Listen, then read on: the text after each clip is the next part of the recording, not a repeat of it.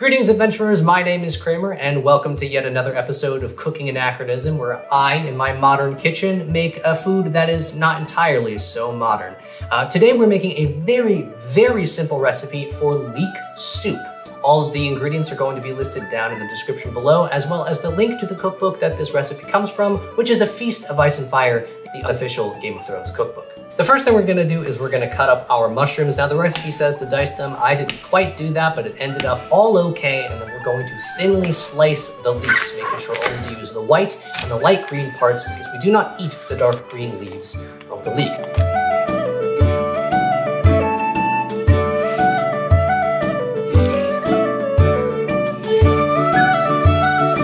The next very simple step is that we're going to put 2 cups of beef broth or beef stock, or it could be chicken as well, into a pot with a couple sprigs of saffron, and we're going to let that come to a boil.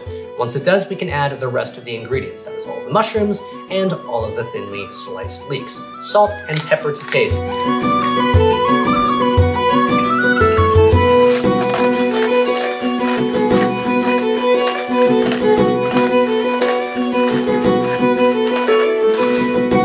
Now, something that I do have to add is that some of these recipes are going to require spices that are very expensive or maybe hard to just find even if you can afford them.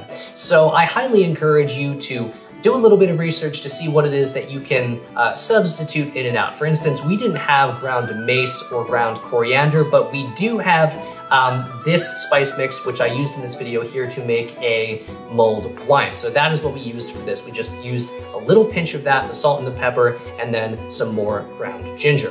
We're gonna let that simmer for 3 to 4 minutes until all of the leeks have broken down, and then it's ready to serve.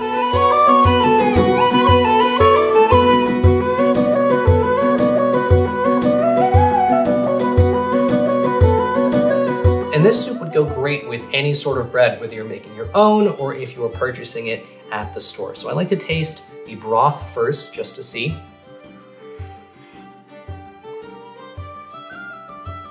That has a lot of, it's not, I wouldn't describe it as spicy, but it does have like a warm kick to it. I'm not sure what that's from actually, because it doesn't taste like pepper. It could be the leeks, honestly.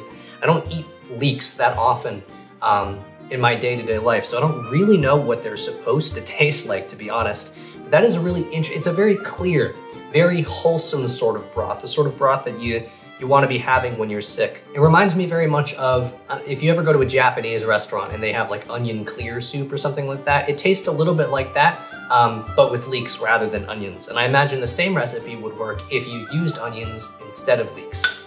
I'm gonna try one of the mushrooms along with one of the leeks now. I'm gonna try to get a little spoonful. Yeah, I don't know where that spice is coming from. It's definitely not the leeks. The leeks are very mild. And the mushroom there, which I'm having trouble getting out of my spoon.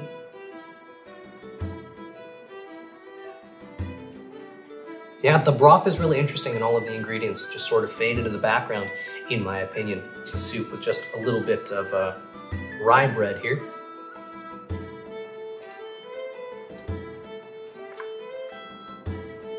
It is soup and bread. It is soup and bread. I'm a man of simple tastes. I don't know what to tell you.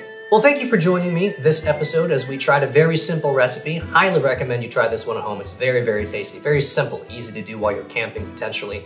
I will see you next time. In the meantime, I'd like to wish you good luck on your adventures.